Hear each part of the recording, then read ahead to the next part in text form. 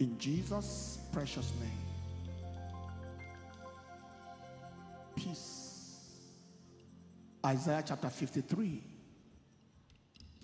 verse 1.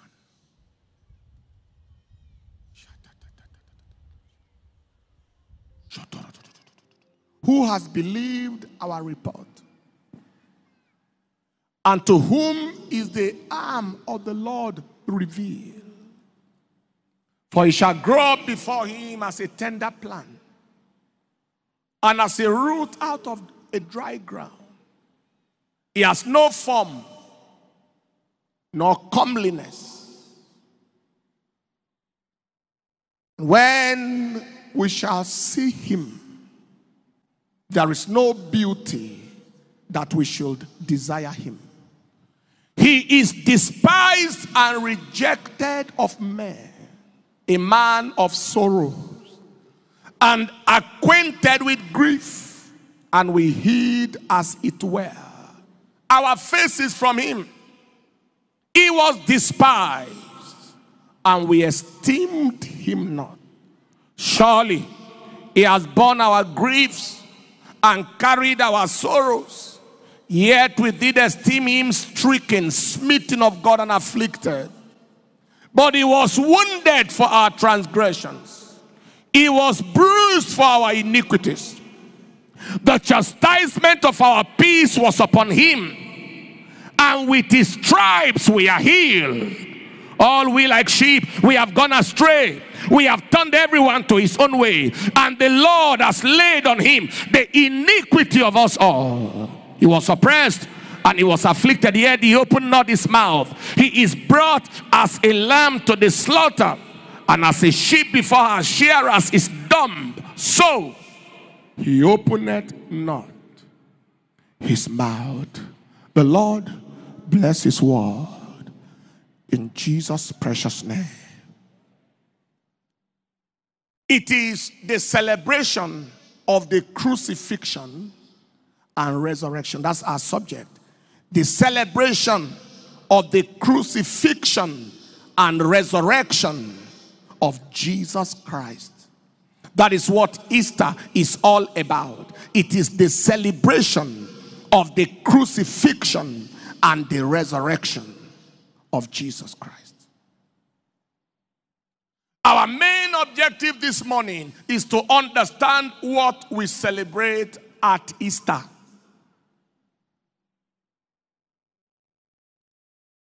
In 1 Corinthians chapter 15 and in verse 14. 1 Corinthians chapter 15, and if Christ be not risen, then is our preaching vain, and then your faith is also vain. Verse 17, if Christ is not risen, then is our preaching vain, and your faith is also vain. Verse 17, and if Christ be not raised, your faith is vain. Ye are yet in your sin. What is the meaning of that by way of introduction? Number one, the crucifixion and resurrection of Jesus Christ is the bedrock of Christianity. Our faith is vain. Our preaching is useless if Christ be not raised. The crucifixion and the resurrection of Jesus Christ from the dead is the bedrock of Christianity. Number two, the crucifixion and resurrection of Jesus Christ from the dead is the demarcation of Christianity from the religions of the world. It is the demarcation of Christianity from the religions of the world.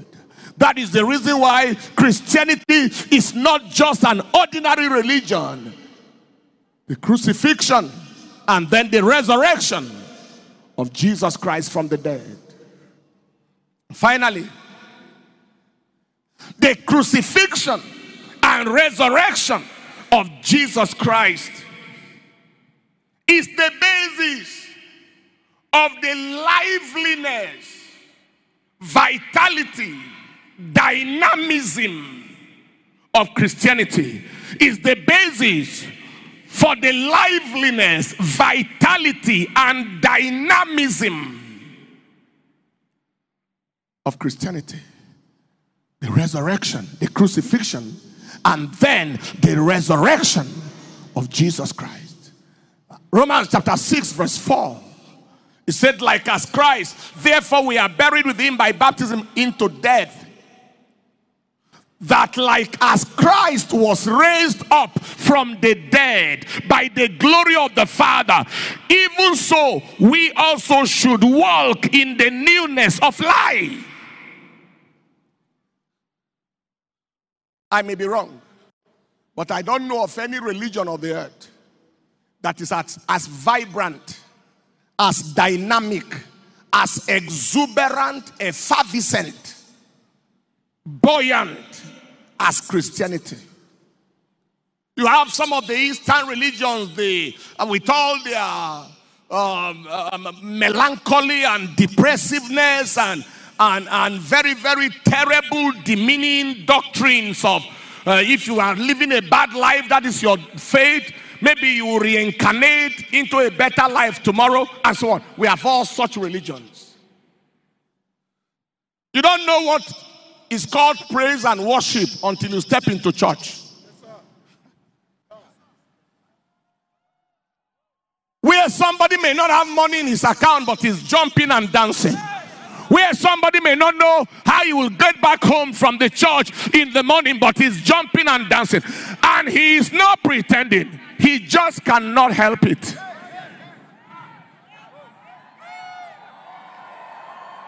The liveliness, the vitality, the dynamism of Christianity is in the life of the vibrant Savior.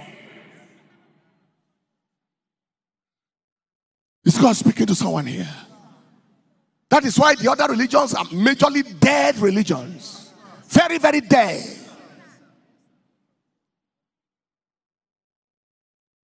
Lift your right hand and say, thank you for Jesus. Thank you, Lord Jesus. Thank you for your death on Calvary. Thank you for your sacrifice. We give you the praise, Lord, in Jesus' name. Ooh. I love that man of Galilee.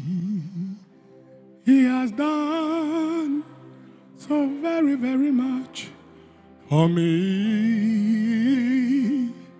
He has forgiven me all my sins. He placed the Holy Ghost in me.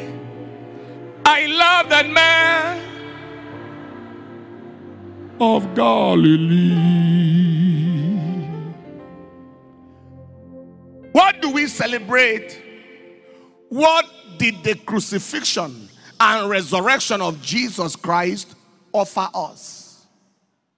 Which is basically what we celebrate. What did it offer us? Number one, rescue from eternal damnation. He came to die so we can escape hell. John chapter 3 verse 16. For God so loved the world that he gave his only begotten Son, that whosoever believeth in him should not perish in hell, but have everlasting life. Romans chapter 6 verse 23. The wages of sin is death, but the gift of God through Jesus Christ is eternal life, the escape of damnation. You have the guarantee that you can miss hell and step into heaven because Jesus came. Isn't that wonderful? Number two, reconciliation with the Father. Man was hopelessly lost. Reconciliation with the Father. In 2 Corinthians chapter 5 verse 18 and 19. 2 Corinthians chapter 5. And all things are of God, who has reconciled us to himself by Jesus Christ, and has given to us the ministry of reconciliation. To wit, that God was in Christ reconciling the world unto himself, not imputing their trespasses unto them, and has committed unto us the word of reconciliation. Reconciliation with the Father. There are people who said, since I found Jesus Christ, my life has changed. That is not a very true statement. You didn't find him because he wasn't missing. He found you. You were hopelessly lost. Are you hearing what I'm saying here today? And he found you, and you responded to his search. Woo! Look at your neighbor and say, he found me. He found me. Take your seat. Reconciliation. The religions of the world is man looking for God. They tell them, if you do like this, you can find God. If you do like this, you can find God. There are religions in the East where people have to flog themselves. They call it flagellation. They lacerate their own bodies. They suffer themselves until maybe they believe that they have suffered enough, then God will accept them. In other religions, people look for God. In Christianity, God looks for people. Is God speaking to somebody here? You remember the story, please take your seat, of the small boy that lost his way. I enjoy telling that story all the time. He missed his road, and the police found him in town. Little boy, what's happening? He was crying. You see, I missed my way. What is the name of your father?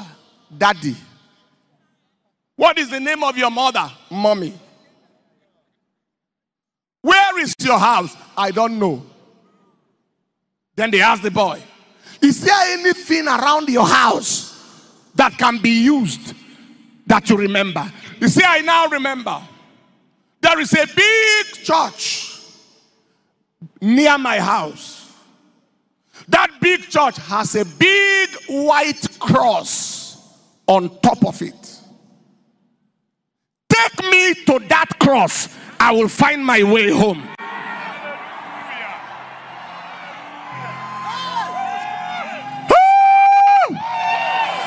Take me to that cross. I will find my way home.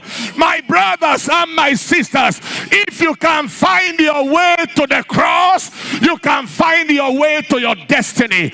If you can find your way to the cross, you can find your way to your destiny. Tell somebody near you, tell them, take me to that cross, and I'll find my way.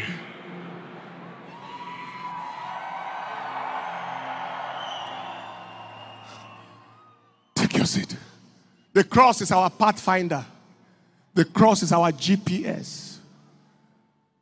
Doesn't make us miss road. Reconciliation with the Father. That was number 2. Because humanity, man sinned and God drove them from the Garden of Eden. And then God sent his son to bring man back to him. Number 3, restoration of access to God's presence. Restoration of access.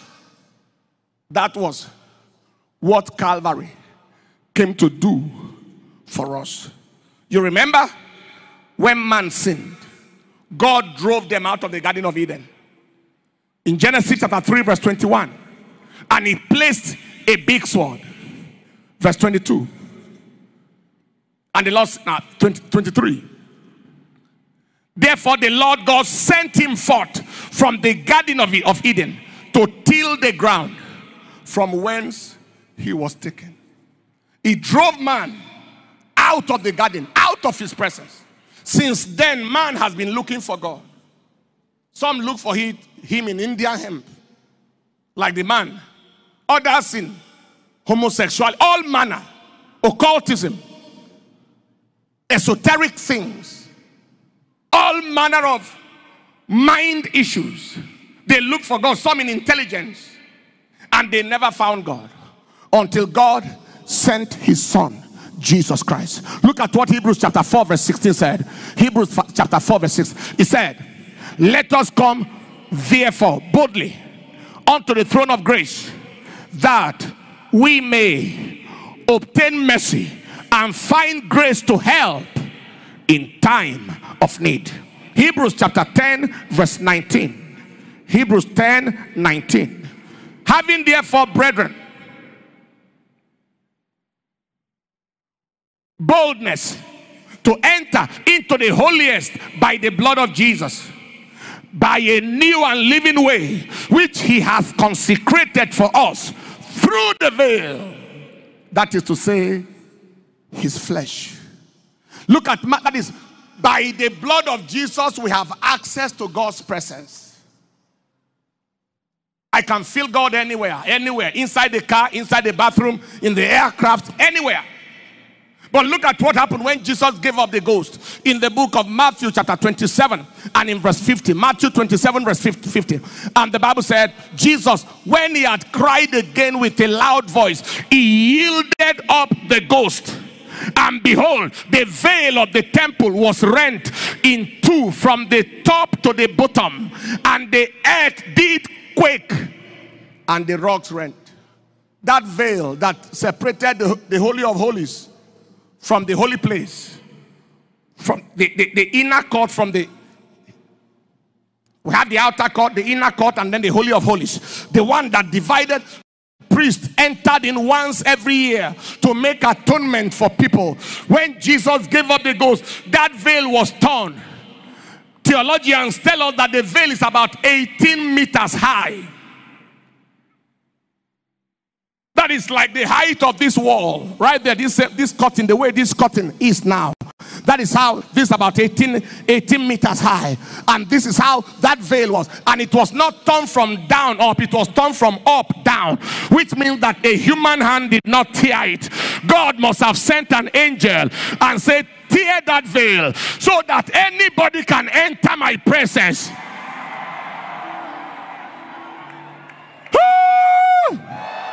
My son has given his life. He has shed his blood for humanity. The way is open so that anybody at any time can lift up his voice and will hear him. Will you lift your hands and say, thank you, Jesus? Say it louder. Say, thank you, Jesus. Say it loud. Say, thank you, Jesus. Woo. Give him the praise as you take your seat. And so, we had rescue from eternal damnation, reconciliation with the Father, restoration of access to God's presence. Number 4 is renovation of character. Renovation. Jesus Christ died that our character can be renewed. Call it victory and triumph over sin. Victory and triumph over sin. In 2 Corinthians chapter 5 verse 17, he said, if any man be in Christ, he is a new creature. All things are passed away, and behold, all things are become new. In verse 21, he said, 2 Corinthians 5:20, for he has made him to be sin for us, who knew no sin, that we might be made the righteousness of God. It's character renovation. That is why you see a terrible drunkard give his life to Christ. Hi. And at the smell of alcohol, he feels like vomiting. And he doesn't touch that liquid hell for life. That is why you see a hardened criminal murderer gave his life to Christ. And suddenly he cannot hurt a fly. Is more tender than a child. You see people living as prostitutes. I have heard this. Who gave their life to Christ. And when they got married, they testified that the first time they had relationship with their husband appeared like the very first time in life, as if the memory of the past deleted. And because he lives, I can face tomorrow.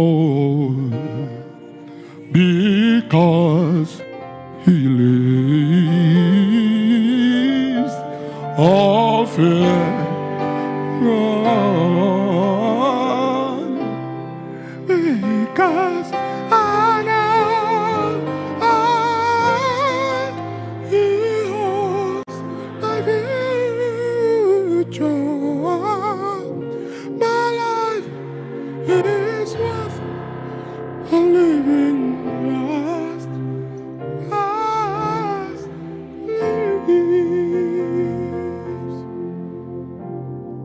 Like a new person.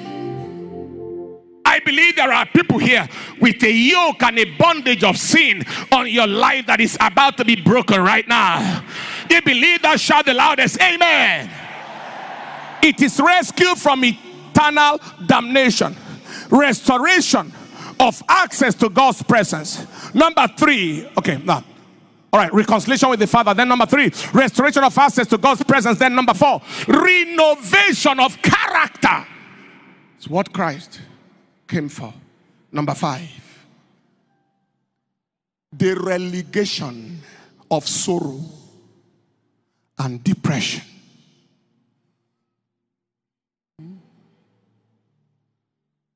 The relegation of sorrow. This is emotional or psychological healing. Isaiah 53 verse 3 to 4. He said he is despised and rejected of men, a man of sorrows, acquainted with grief, and we hid as it were our faces from it. He was despised and we esteemed him not. Surely he has borne our griefs. Anything grieving you, he carried it. He has carried our sorrows, our depression. Yet we did esteem stricken, smitten of God, and afflicted. What is the meaning of that? The same way Jesus carried your sin, and like I am going to come to, he carried your sickness. In that same way, he carried your negative emotions, your melancholy, your heaviness, your depression, the things that are meant to weigh you down. There are times people get weighed down even for no reason. You are just sitting and a spirit of depression just comes around you. And you begin to feel, what is life all about? Why am I living? What have I achieved with my life?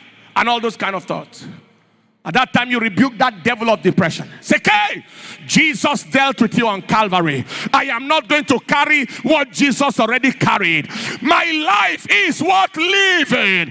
I am not where I may want to be yet, but I am not where I used to be. Somebody shout power.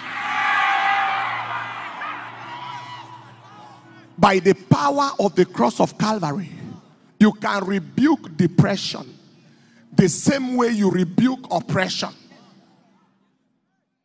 You dreamt in the night and somebody was pressing you down. You woke up in the morning, you dealt with it in the same manner. You are just sitting on your own. All of a sudden, a climate of gloominess tried to wrap himself around you. Tell him, Satan, I recognize you. I have no reason to be down. Jesus took my sorrow. He took my burdens. He took my pains. And he has a plan for me. He says to me, I know the plans I have towards you. Plans of good and not of evil, to give you an expected end. I am not yet in my future, so everything is still in order. Shout yes.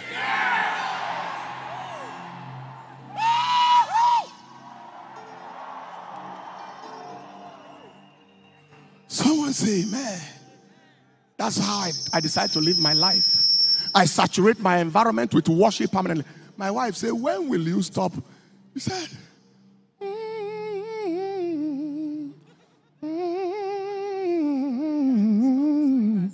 he said, the only time I stop either humming or singing or worshiping or listening to something is when I am asleep. And how you know you're awake is that it starts. If he starts, she knows I'm awake. Hey!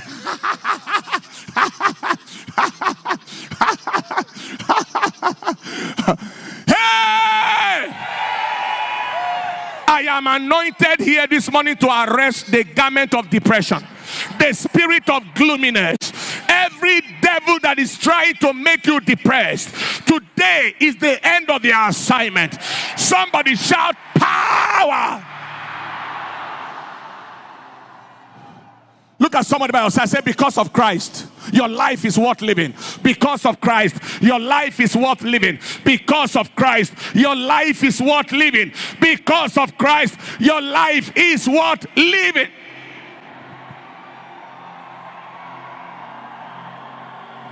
Take your seat. The relegation of soul. Don't forget it.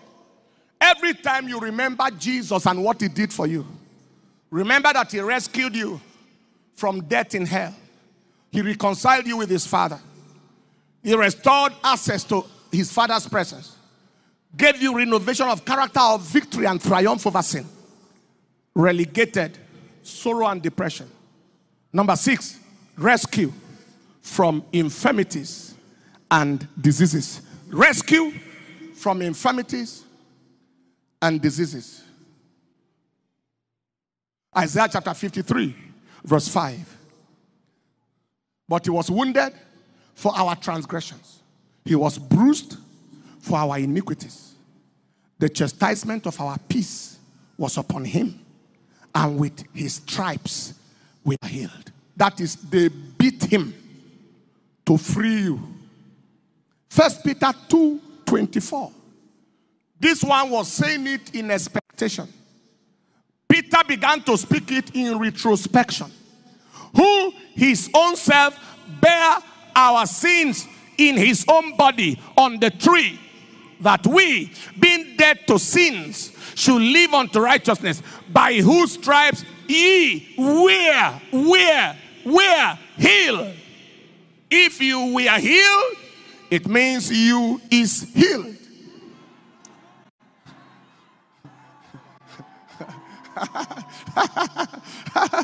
Is present.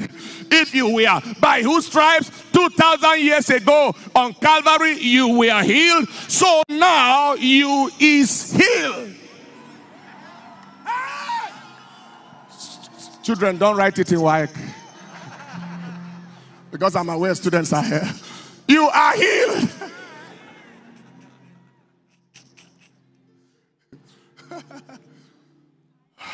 Hallelujah. Take your seat. That is why, sit down. Any disease that followed you from your father, your mother, inherited infirmities, by the power of the cross today, it is arrested. Everything in your body right now that is not planted by my Father in heaven, by the power of the cross of Calvary, they are arrested. Somebody shout, I am healed by his stripes. I am healed.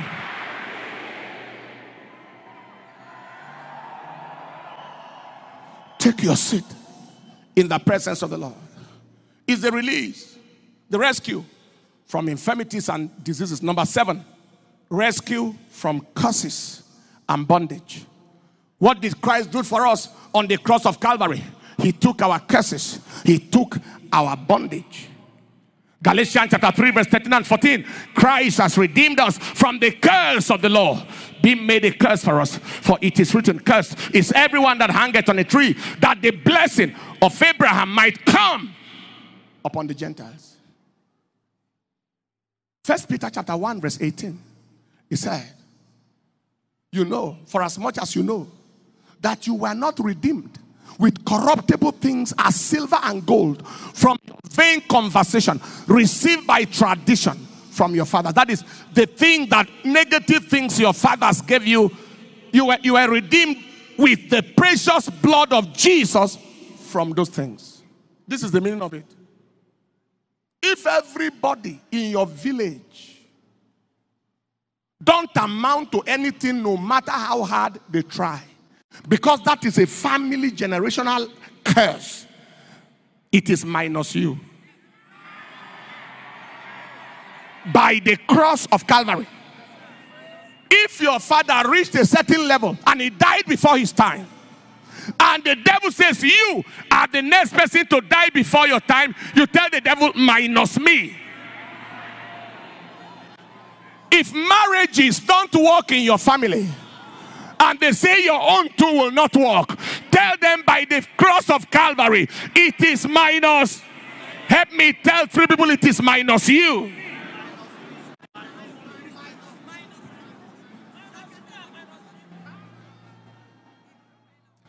Take your seat in the presence of the Lord. Is God speaking to anybody here? Many of us, the only thing we receive from Calvary is the forgiveness of sins. It's more than that. It is escape from hell to go to heaven. It's more than that. You can't die the way your father died. You can't die of the same sickness that killed your mother. Somebody shout power. You can't be limited by what limited your people. Otherwise, there was no use for church.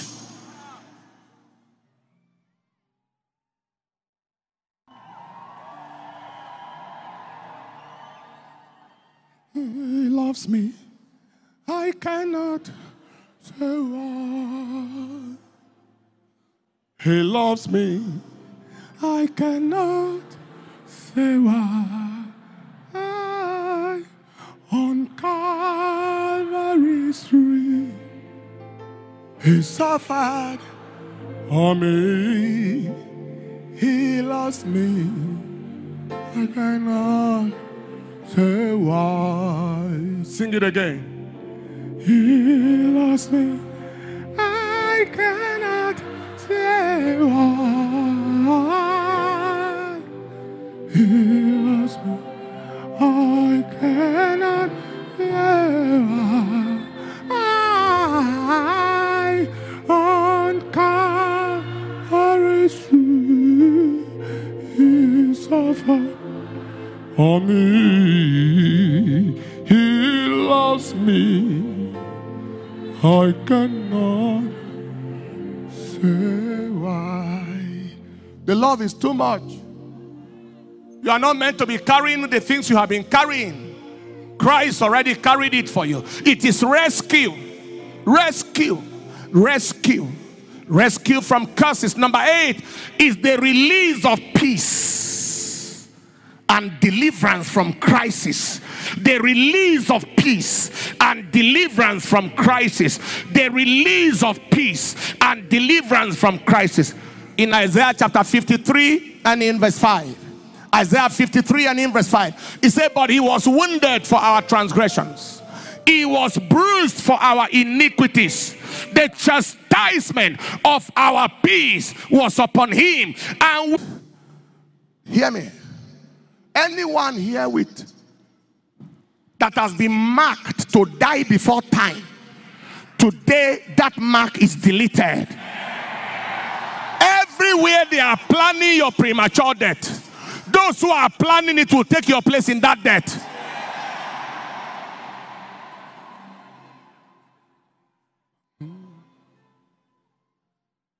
There is something about that name, Master, Savior, Jesus. Like the fragrance after the rain. Jesus, Jesus, Jesus.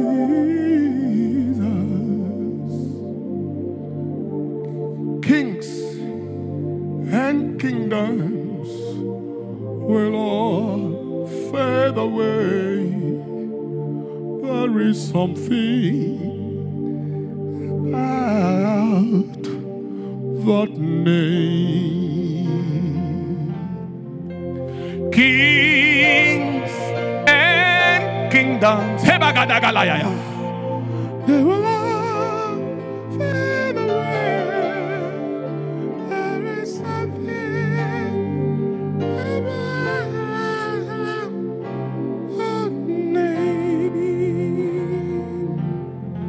things will fade. Important and influential people will fade. Oh, there is something about her name. Rescue from premature death. Now, how do you access the benefits of Calvary? All these 10 things I mentioned, how does it become your own? Number one, be born again. Be born again. There are things that accompany salvation. According to Hebrews chapter 6 and in verse 9, he said, but beloved, we are persuaded better things of you, and things that accompany salvation. When you become saved, there are things that come with your salvation. These are those things. Until you are a child in the house, you don't have access. You don't have unrestricted access. You don't. A visitor is confined to the parlor, the living room. A son enters the bedroom. Fat enters the toilet. Why? By virtue of relationship, he has access to several things. That is how it is in the kingdom. When you are a stranger to the kingdom of God, there is a limit to which God can go with you. But when you are confirmed as a son, a child in the house, no limits. Be born again. Number two, be lighted with insight. The things you just heard now don't become yours by accident. They become yours by understanding it. Deuteronomy chapter 29 verse 29.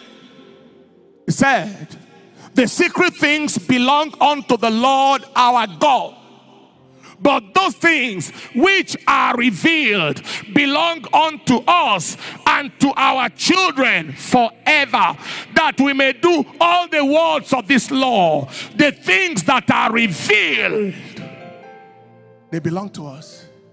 Let this be clear to you, that Jesus died. Listen to this message and similar messages until this mentality become fully rooted in you. Be born again. Be lighted with insight. And finally, walk in faith. It is unto everybody according to their faith. Walk in faith. Walk in faith. Walk in faith. Matthew chapter 9 verse 27 to 28. And when Jesus departed thence, two blind men followed him, crying, saying, thou son of David, have mercy on us. When he was coming to the house, the blind men came to him, and Jesus said unto them, believe ye that I am able to do this? They said unto him, yea, Lord. Then touched he their eyes, saying, according to your faith be it unto you. It is always according to everybody's faith. What is your faith? My faith is Jesus died young so I can live long. The devil that can take me out before my time has not been created. What is your faith? Jesus carried the curses of my lineage. Whatever followed my fathers and my family members, no matter how desperate they are, they can't follow me. You walk in your faith, and your faith shall make you complete. Somebody say amen. Somebody receive something today, say amen. And I announce to someone here, the full bundle of Calvary's package is landing on your head today, landing on your life today, landing on your destiny today. Shout the loudest, amen.